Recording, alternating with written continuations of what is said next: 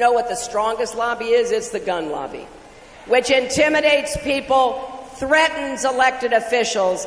It is time, my friends, we stand together and say enough.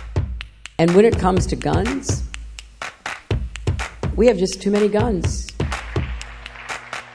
I also feel absolutely motivated in every way to take on the gun lobby. You know, the NRA's position reminds me of negotiating with the Iranians or the communists.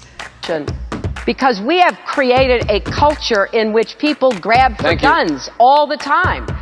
Please stand up against the NRA and the gun lobby.